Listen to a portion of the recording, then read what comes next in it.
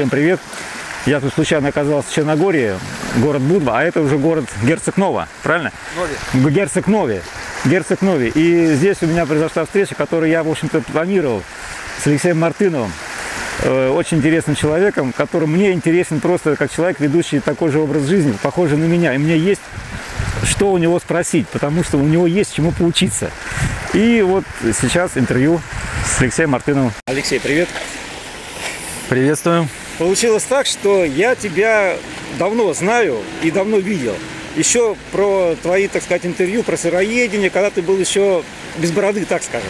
Был. Вот. И потом я тебя потерял из виду. И вот совершенно случайно, недавно я тебя увидел, твой канал на ютубе. И просто был поражен твоей мощью. Мне кажется, пусть он тут проедет. Значит, я увидел твой канал на ютубе и просто... Ссылка в описании. Да, ссылка в описании. Был поражен просто твоими, в общем-то, успехами, достижениями и, в общем-то, твоей харизмой. Ну, всем. Мне ты очень понравился просто как человек, который идет к своей цели. Продолжайте. Жестко, прямо и, так сказать, ну, откровенно. Ну, очень захотелось с тобой встретиться. Ну, и первый вопрос, который просто вот экспромтом возникает. Почему МС деловой? Ну, этот очень просто. Этот МС деловой-то я как бы с середины 90-х годов еще, потому что изначально я музыкант, человек творческий. Кому интересно, набирайте МС деловой в поисковике в ютубе и смотрите мои клипы, а также на моем канале тоже много всяких творческих моих импровизаций. Может, кому и понравится. Понятно. Теперь мне просто вот интересно, как ты пришел именно к сыроедению, почему к такому жесткому прямо? Ну, на самом деле, оно просто сыроедение, оно никакое не жесткое. Соответственно, конечно, для людей, которые ведут обычный образ жизни, едят все подряд, сразу такая кардинальная перемена, это, конечно, достаточно жестоко. Но я прекрасно даю себе отчет в том, что если любой нормальный человек, который привык есть вкусную еду, я ему сразу там скажу, вот, а не попробуй для тебя сырых кабачков, например, каждый день. Ну, человек просто не выдержит ни один сразу, это есть, как мне кажется. Поэтому сначала я увлекался очень много всяких там рецептов, там выдумывал, чтобы это было как-то вкуснее. Хотел всем доказать, что сыроедение это на самом деле вкуснее, чем все думают. И, ну, было действительно круто вкусно, это требовало много времени. Я в итоге, мне все это надоело, и я стал просто минимум тратить усилий, помыл, съел, там, зеленью закусил, и отлично. Сейчас такой расклад. Почему я перешел? Произошло это 15 лет назад, в 2000 году. Все детство я был таким... Меня папа очень ласково называл комнатный урод. В общем, все детство я загибался, постоянно простывал, постоянно горло, кашель и все, что с этим связано. Жрал до хренища антибиотиков. Все мои сверстники, большинство, нормально все было, ели мороженое зимой, там и на горках катались, и льдышки там облизывали, ну, как все дети, да. Я от всего этого сразу, меня потом откачивали просто там месяцами. Такая вот сопротивляемость, иммунитет говно, генетика говно, и поэтому, когда это, где-то 20 лет, что ли, мне, получается, было, я решил с этим совсем завязать. И, ну, поскольку поступала информация, что... Читал я там всяких, включая Геннадия Петровича Малахова, задача которого собирать всех известных как бы этих гигиенистов было в своих книжках и делать из них как бы под своим авторством свои какие-то заключения. В общем, начинал с него, потом были всякие там Шаталовы, ну и прочие, такой олдскул, Поль Брэк, Герберт Шелтон. Из этого всего прочитанного я понял, что, короче, надо мне завязывать. Точнее, даже я в процессе того, как начал это читать, понял, что все мясное, какое-то жареное, там, вареное, это все что-то не то. Перешел, попробовал. За 2 недели моего эксперимента я избавился от всего говна, которое меня преследовало всю жизнь. В плане простуд, там, хронических гайморитов там, и прочих историй. Я понял, что это работает. И, соответственно, как бы и стал продолжать. Не всегда я был 100% сыроедом.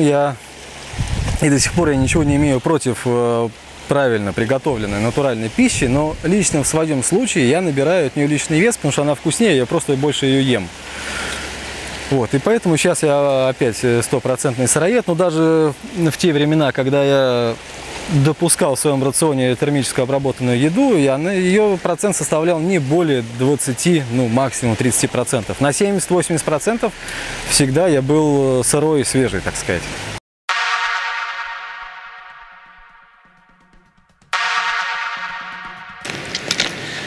В этом фильме я хочу рассказать о нашем опыте питания в 10-дневном горном походе по Кичикалаю.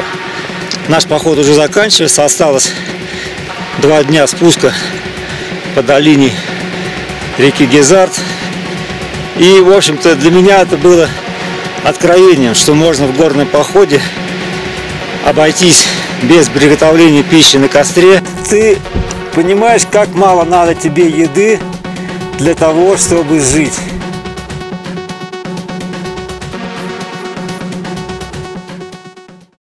Вот так.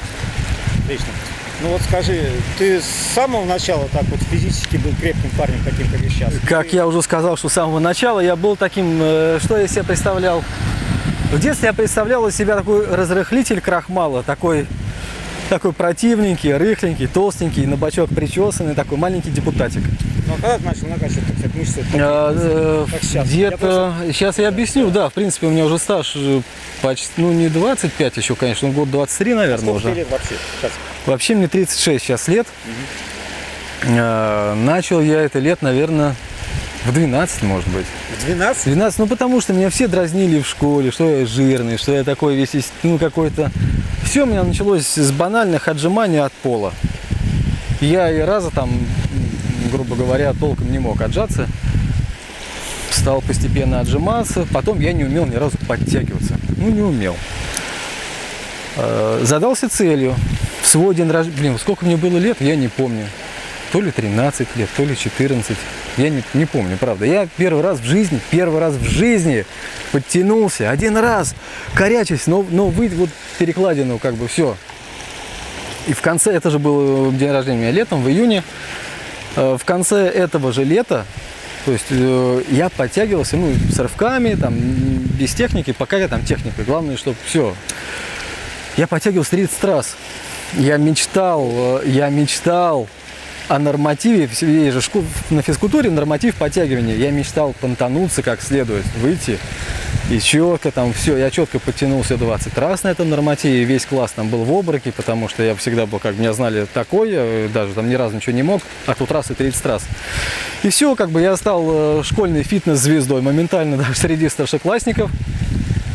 Ну и в принципе все, и пошло, потом спортзал, ну там самбо-мамбо, карате, вот эта вся детская история, да, это все понятно, все это присутствовало. Все, и с того момента как бы я был в этой теме, естественно, это помогло, ну и пусть плюс вот этот как бы возрастная вся история, я чуть-чуть, конечно, стал меньше загибаться там от всяких простуд, да, все равно они присутствовали, только, я думаю, многие меня поймут, когда только ты наберешь форму, вроде все там же надо было, главное, битку замерить, ну, естественно, чтобы там, да. Только все круто, все что-то набрал. Опа, на 2 недельки ты простыл, выбыл, пожрал антибиотиков. Не поймешь опять на кого стал похож, потому что там лежал, ну какой там. Начинаешь наверстывать. Только вошел, опа, опять. Ну что ж такое. И под холодным душем я начинал стоять. И все, я делал все равно, нифига. И когда я все-таки понял, я никогда не пил, не курил. Я всегда был за здоровый образ жизни. Куда там еще пить, курить? И, кстати, говорили, вот будешь пить, курить, не вырастешь. Я не пил, не курил и не вырос в итоге. Рост у меня небольшой. Да, нормальный у нас с тобой рост. Да. Мне кажется, мы одного роста. Зато Том Круз и Дастин Хоффман ниже нас. Это можно, да.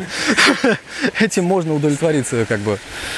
В общем, пока я не решил вопрос с питанием, вот эти все истории, плюс отвратительные, кто знает, тот знает, кто не знает, лучше вам не знать, хронический гайморит, когда тебя закладывает нахер на зиму всего, ты гундосишь, а поскольку я же еще там пытался какие-то песни там, да, что-то делать, там рэп какой-то свой читать, у меня все это было, вот записи ранее, они реально гундосят, потому что они все в нос, потому что никак ты его не отсморкаешь, ничего с ним не сделаешь, там вот эта слизь торчит и все.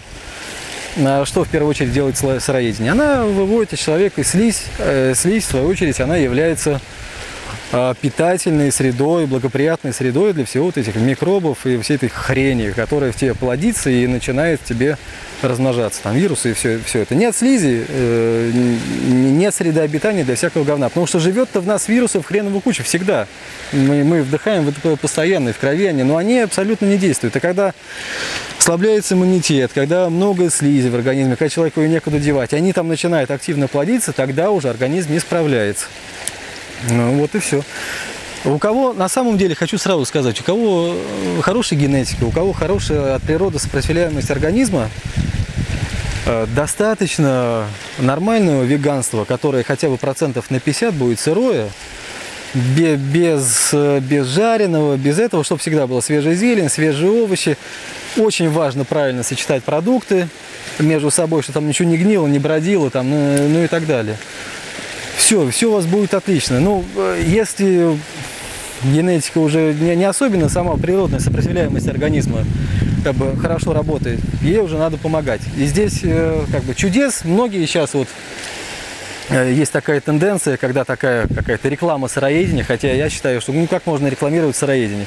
Рекламировать надо фастфуд, чтобы вам впарить это говно. Сыроедение, оно естественное, оно естественный образ жизни, как бы был всегда. Но сейчас фастфуд естественно. Ну да, сейчас, когда фастфуд, просто тут не то, что рекламируют, ну просто когда преувеличивают люди, что там вы там будете спать там по 4 часа высыпаться, вы там будете там, я не знаю, там бегать марафоны, там зубы вырастут, да, зубы хрен у вас вырастут. На самом деле, вот еще насчет зубов это вообще отдельная история, потому что с зубами я все понял. С зубами, короче, если зубы есть, то они у вас есть. Вы их можете чистить, не чистить, там, что хотите. Если зубы говно, то учисти ты их просто нитками, там, все там промывая, вычищай. Металлокерамика к полтосу вас ждет. Так что, да, с зубами никаких иллюзий нет совершенно. И, опять же, может быть, такие советы, да, если человек генетически такой охрененный, вот, например, как воевода, да, воевода изначально генетический уникум, богатырь, он перешел на сыроедение, и он еще больше супермен. Круто. У меня полно знакомых, которые жрут все подряд, пьют, курят сладости там и на ночь, и там, ну, в общем, обычные, еще и запрещенные препараты активно идут в ход. У них сопротивляемость гораздо лучше, чем у меня на сыроедении. Я понимаю, что все это до поры до времени, но тем не менее, им уже тоже не 15 лет, как бы далеко. Все очень относительно, и если, еще раз повторяю, от природы генетика говно, тут уж жаловаться некому. Пожалуйтесь вон, может там ответит вам. Вопрос, как ты оцениваешь вклад питания и вклад физических нагрузок после здоровья вообще? Здесь вот 50 на 50. Питание, оно, конечно, вам поможет, но без физических нагрузок это будет совсем не то. И наоборот, да? Также наоборот, физические нагрузки, естественно, они дадут свой эффект, естественно, но тот эффект, который будет в балансе с грамотным подходом к питанию, совсем другая история. Поэтому одно без другого работает, но как-то так. А вот когда вместе, это сразу другое дело. Знаешь, у меня вопрос просто, как после тренировок, как правило, хочется очень сильно поесть. Неправильно хочется. Чем ты наедаешься вот на сыроедении?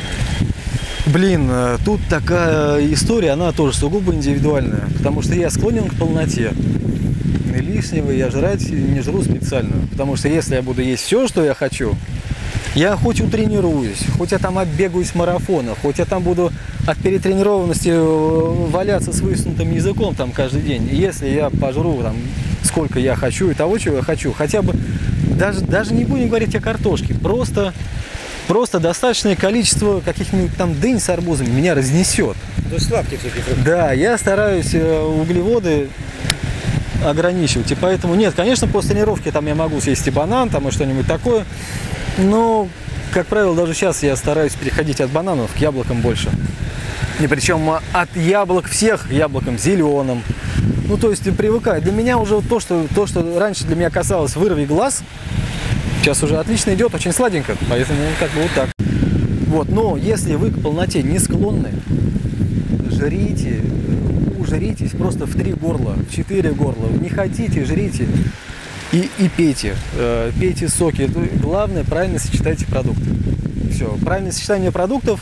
Гербер Шелтон, таблицу находите, и там уже, там, конечно, не слишком все жестко, ну, как бы сообразите, что с чем не надо смешивать. А ты как-то вот оценишь это, там, одни продукты защелачивают организм, другие закисляют, или это все бред полный? Нет, ну это не бред полный, но когда начинается уход, вот все любят в дебри сразу идти, от простого к сложному, все просто. Все, что мясное, молочное, вот это вот, вся вот эта хрень, она закисляет. Есть исключение, да, понятно. Я в общих чертах, да. Все растительное ощелачивать. Все, расслабьтесь. Не надо лезть никуда, выискивать там что, вот это, а вот это. Все гораздо проще, на самом деле. Растительное в любом виде. Растительное, вареное, даже в вареном, да, но вареное, что это вареное, растительное, там, чтобы та же картошка, которая там просто, например, запеченная, это прекрасно. Печеные баклажаны, там, это все отлично, ешьте, кто вам не дает, но если вы их съедите просто, вот запекли и съели, ну да, но вы переварите, ну это тоже там, это даже, ну все хорошо, но вы много сил организма потратите на то, чтобы это все-таки переварить, потому что там уже, как говорится, все умерло, то, что их должно самих переваривать. Чтобы помочь организму, свежие овощи и, главное, зелень. И зелень вам поможет переварить гвозди, блин. Это вот просто. Если вы чувствуете какую-то тяжесть потом, съешьте еще пучок зелени, съешьте огурцов. Если вы хотите пить после еды, потому что пить после еды не надо. Огурцы. И все.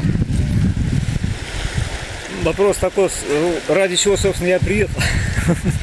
Мы с тобой практически одного роста, мне кажется. У меня 1,70 м. 1,70 м, да. 1,70 69,5. Фигура у нас кардинальная. У меня бицепс 29. У тебя бицепс сколько? Не, а я уже давно не меряю.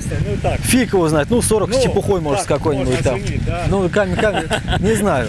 Если сейчас 40 есть, ну хорошо, потому что давно не мерял. Я хочу, ну, не такую фигуру. Мне такая, в общем-то, фигура не сильно привлекает. Нет, у нас абсолютно разные типы телосложения по природе, поэтому здесь надо смотреть, как отзывается, потому что, как я понимаю, есть организм уже в таком, в режиме кардио, в таком серьезном, да, то есть там велосипед, марафоны, плавание, они... И чуть-чуть турника и отжиманий. Вот, здесь уходить в сторону спринтов. Спринты, кроме шуток, это как анаболик такой своего рода. В сторону спринтов. Сколько метров и сколько раз? Ну, начать, ну, если уже человек подготовленный, ну, фиг, ну, все равно надо протестировать, как там, чтобы там это, ну, например, 5 по 100. 5 по 100 дернуть с интервалом, ну, пусть немножечко там отдышаться, ну, сколько там, полминуты там, да, пришел немножко в себя, еще пульнул 100, там еще пришел в себя, пульнул 100, когда чувствуешь, что все уже так. Да, вообще, для первого раза 5 выше крыши, но так я там делал, у меня были периоды, я и бегал там 15-ку, и когда я понимаю, что вот у меня вот такой отрезок уже финальный, там какой-нибудь там, например, ну, километр там финальный, да, у меня, я пулял здесь там штук 10 спринтов, ну, может быть, там иногда больше, там, иногда меньше. Интервалка, да, интервалка она вообще всегда лучше, но тут именно были спринты, и я уже совсем с высунутым языком, ну, не подготовлен, так, наверное, делать точно не надо. Вот, сначала просто пробовать спринты, охрененная вещь. То есть такая взрывная должна быть, да, взрывная, потому что когда вот она идет постоянно монотонная, там может где-то закрасться катаболизм с тылу, да, и тем более, если нет предрасположен к набору. Вот, соответственно, ну и плюс какие-нибудь там брусья, турник всегда. Вот всегда. Главное здесь ловить момент восстановления. Момент восстановления — это в случае Кощеев бессмертных жрать в 3 горла. Просто жрать. Если это сыроедение, жрать фрукты, бананы, просто коробками покупать, сметать, потому что другого варианта нет. Вот эти... Блин, если на талию пойдет, ну, тут кардио будет и кардио должно это убирать, потому что если вот вы посмотрите на моем канале, там Пас Никитос, мой товарищ, да, и по творчеству мой товарищ, и мой товарищ сейчас уже он стал сыроедом. В общем, он по природе Кощей. Просто, да. Сколько бы он не сожрал риса, сколько бы он не сожрал картошки, сколько бы он не налил туда масла, сколько бы он не съел сладких фруктов, сколько бы он там, я не знаю, меда бы не съел. не наберет он прослойку, у него даже прослойка, ну конечно, что-то там, ну, совсем такое. Ну, то есть, если я так 7, я буду весить 150 через месяц. Реально, без шуток. У него идет все туда, куда надо. Ему это дает энергию, ему это дает общий такой тонус, как бы он силу больше ощущает. Сейчас он перешел на сыроедение, тоже со мной советуется, как лучше, но он молодец. Потому что он подошел изначально к этому с головой. И все советы мои воспринял так, как надо.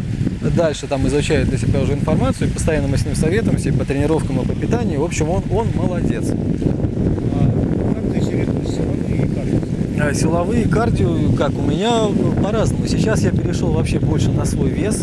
Такой у меня эксперимент. Причем эксперимент, я считаю, что вполне, он мне вполне нравится, потому что по показателям, так сказать, ну, силовых тут со своим весом, я не знаю, по показателям, например, подтягиваться я стал гораздо интереснее, мне стало. То есть у меня с подтягиванием всегда были проблемы. Я как-то там что-то, вот, проблема решилась. На брусьях я теперь могу там в районе 30 раз отжаться за раз. Раньше я так не мог. Ну, в общем, все в таком плане.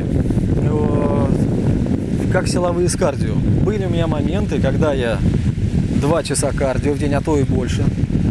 И 2 часа, то есть до 5 часов у меня пополам. В день было до 5. Аж поел манго, где взять время столько, и где взять еще тупеешь. Конечно. Когда до хрена бегаешь, силовые еще фиг с ними. Когда ты до хрена бегаешь, ты реально потом, тебе нужно монтировать видео. А у тебя слюна течет, и ты вводишь мышкой вот так вот по монитору, и думаешь, ой, какой интересный ролик на YouTube, дай-ка я лучше его, ой, про культуристов показывать, как здорово, как замечательно, да ну, завтра смонтирую, а завтра пробежался, а что пробежался, надо что пожрать что-нибудь, надо что попить, а еще надо когда-нибудь и поспать, ну, в общем, да, я сейчас стараюсь так выстроить свой тренировочный, если можно так сказать, график, ну, что он у меня получается, засиделся, делаю взрывную какую-нибудь историю, либо это может быть спринт, либо это какая-нибудь там статика, там, либо это все, я думаю, знают табаты.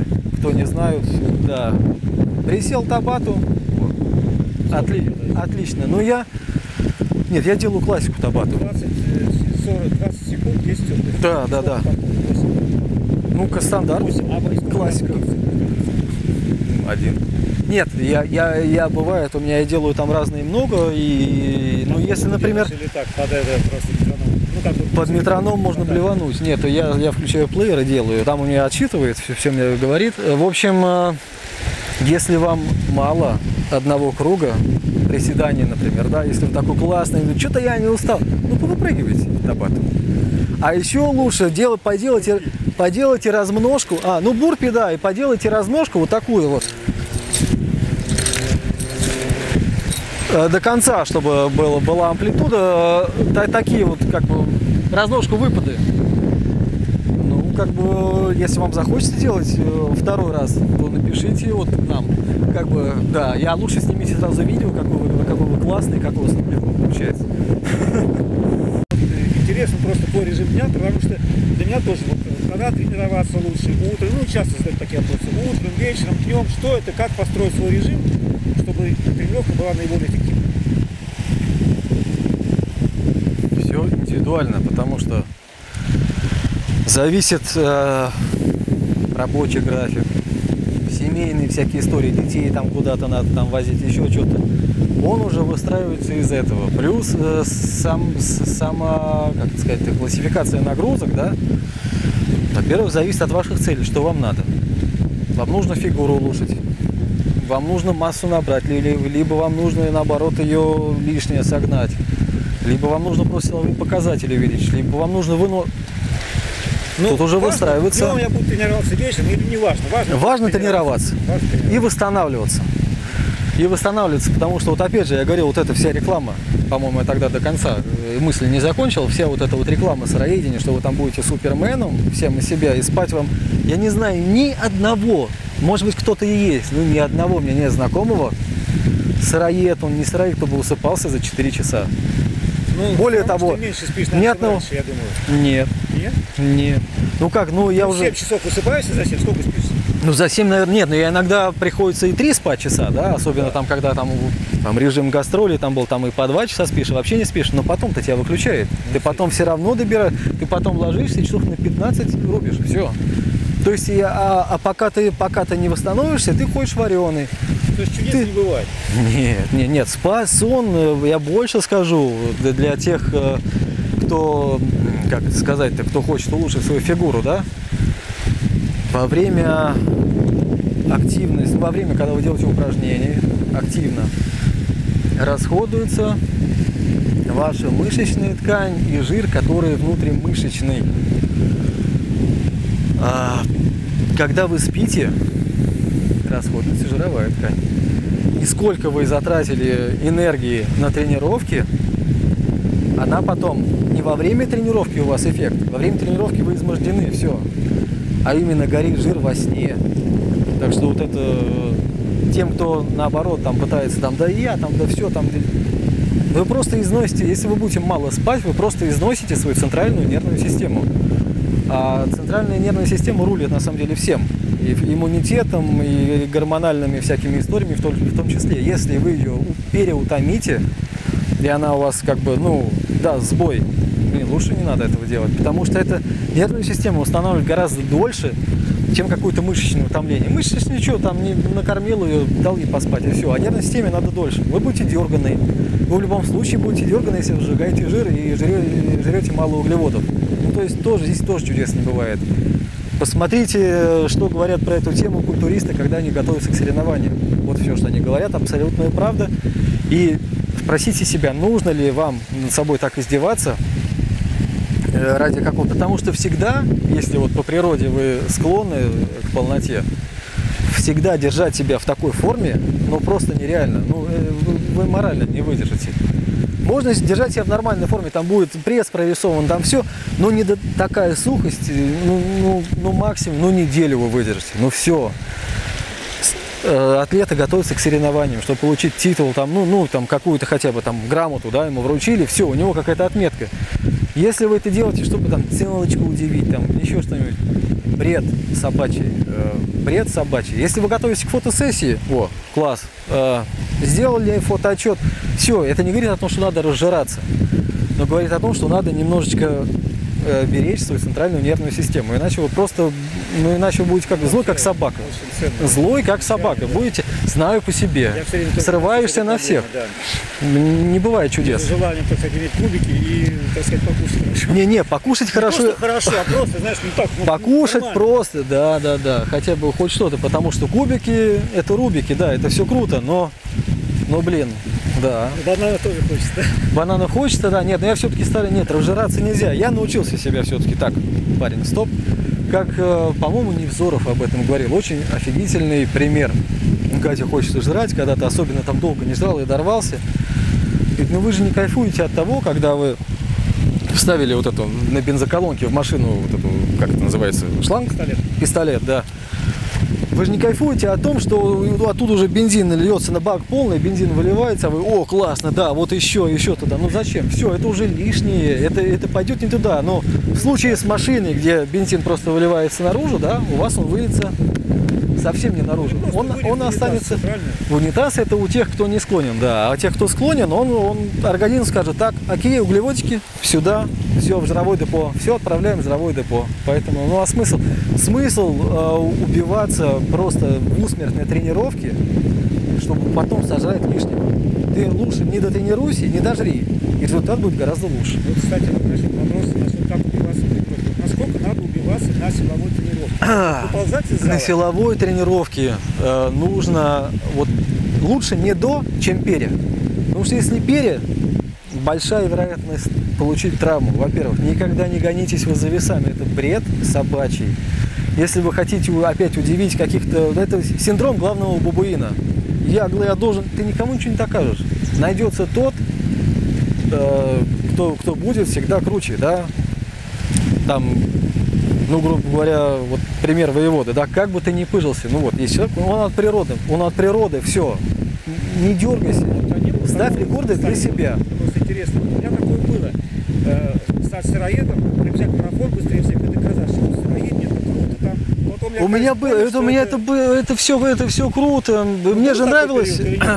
Ну, мне нет, цели именно марафона не было, но доказать, что ты главный сыроедный бабуин, да, но это все здорово, но ты что кому хочешь доказать? Ты доказываешь, а просто есть человек, который от природы наделен совершенно другими данными. Ну куда ты лезешь? Доказывать только для себя. Ну, собственно, я все вопросы задал, наверняка их будет еще, но я думаю, мы продолжим общение, может быть, уже в каком-то другом формате. Ну, спасибо Алексею за его интервью. Смотрите видео на моем канале, на его. Да, кому интересно, ссылка на мой канал в описании тут где-нибудь будет. Да. И не забывайте, да, всегда. Если вам понравилась информация, делитесь с друзьями, им тоже будет, может быть, полезно. Так что до новых встреч. До новых встреч, до свидания. Пока.